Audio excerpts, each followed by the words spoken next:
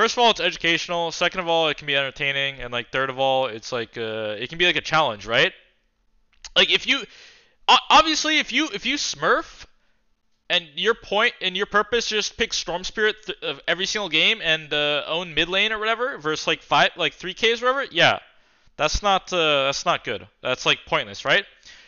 But if you like give yourself some challenge like Herald to Immortal in 1 week or whatever, or like how to play like Warlock 5 or whatever, like how to play uh, like just like instructional videos. I don't think it's like that big of a deal.